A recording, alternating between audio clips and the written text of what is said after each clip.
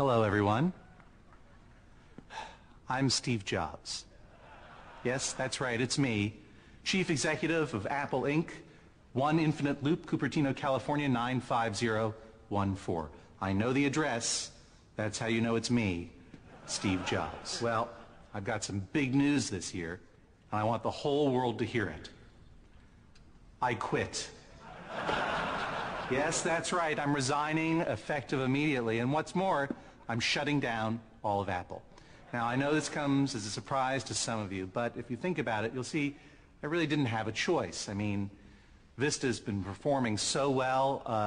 They've sold tens of dozens of copies. It was so clear to me that Leopard was just going to get lost in all of that wow. And then I got my iPod killer. The Zune. Look at this baby, huh? Brown. Now, I'm sure you'd agree that it's time for Apple to wave the white flag and concede defeat to the boys up in Redmond, Washington. Now, don't shed tears over the iPhone and all that other junk we talked about. Just carry those big brains of yours up out of the Mascarpone Center and go on home. You're no longer needed. PC? But. Hey, oh, hi, Mac. What's going on? How are you? Again? Really? Why? I thought we talked about this last year. You think these people are really going to believe that you're Steve Jobs? You're right. Hello, I'm Phil Schiller.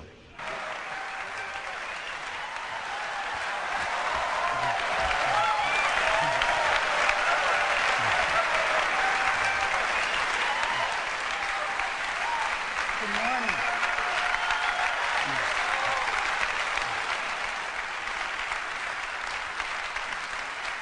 Welcome. Thank you. Good morning. Thanks for coming. We got some great stuff to show you today. So welcome to WWDC 07. I'm really pleased to report that we have over 5,000 attendees today. This is the biggest WWDC ever in the history of Apple. And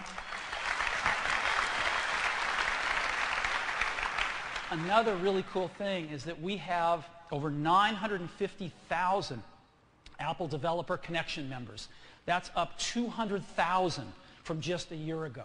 So our developer community is very healthy, growing very rapidly. So we couldn't be happier. Now, this week, we got some great stuff for you. We've got 159 sessions. We've got 94 hands-on labs. And we've got 1,200 Apple engineers on site. That's one Apple engineer for every 4 attendees. So you ought to be able to grab an Apple engineer and get your questions answered during the week, and I would encourage you to do so. So WWDC 07. Before we get into stuff today, I just want to go back a year. What were we talking about a year ago?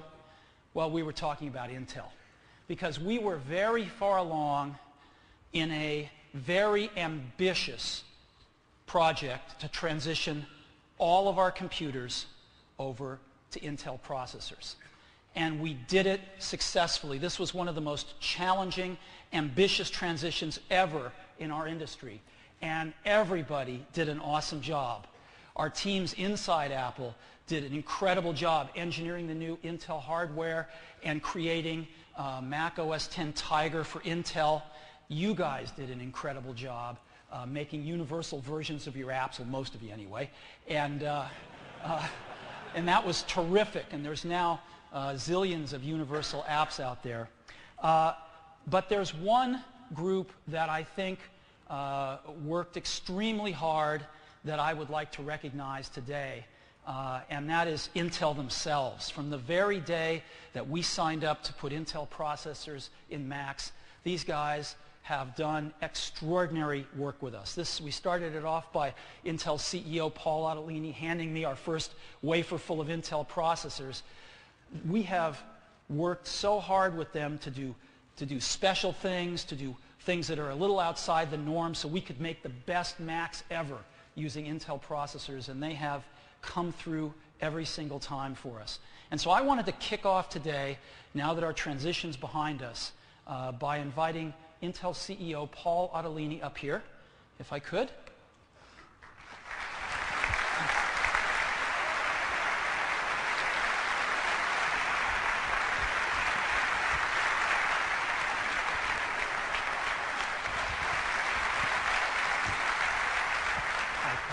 Thanks. Paul, I've got something for you. We're not big on awards at Apple, and so we don't have anything real standard. And so I asked Johnny Ive if the design team would make something. And they made this really nice award for you guys. And it says, our sincere thanks for your extraordinary partnership in our transition to Intel processors. I don't know if you can get a shot of this, but it's made out of polished stainless steel, and it's really beautiful. And I would like to give this to you and the Intel team. Well, thank you so much, Steve. Appreciate it. Thanks. Thank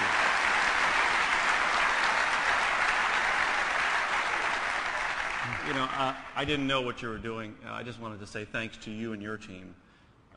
Working with Apple has been one of the best things that's ever happened in my career, one of the best things that's ever happened for Intel. And we couldn't be more pleased. And you know what? I think we're not done. I think we have the best still to come. Yeah. We're working on some great stuff for some future products, so can't wait. Got it. Thanks, Paul. very much.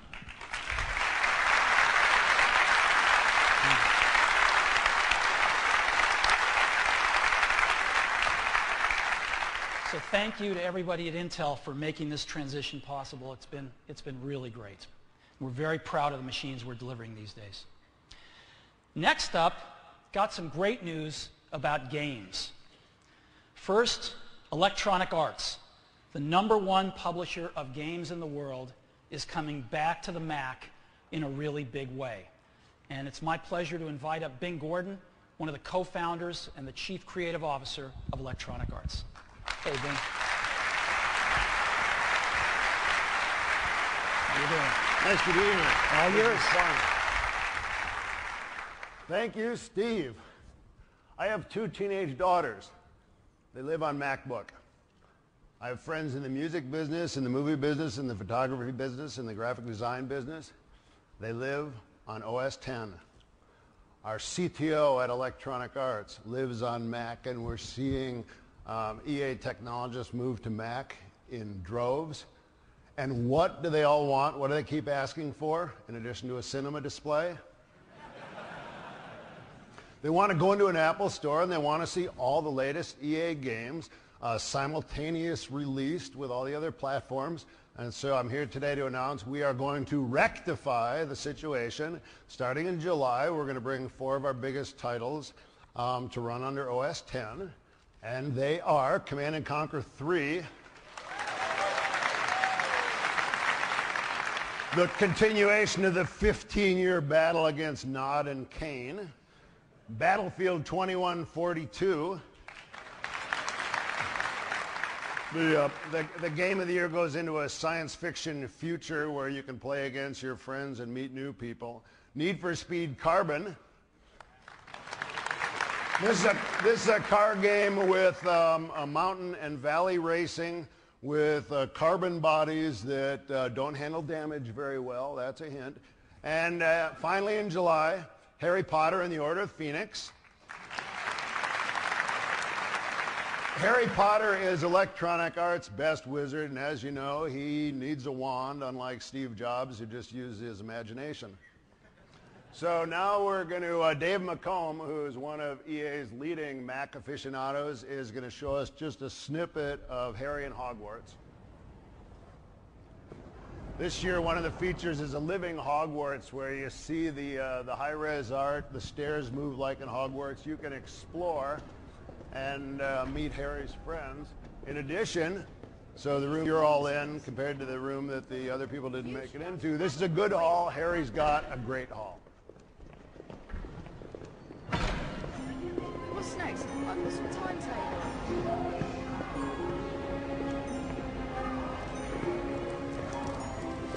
The only thing better than living on a Mac is living in Hogwarts.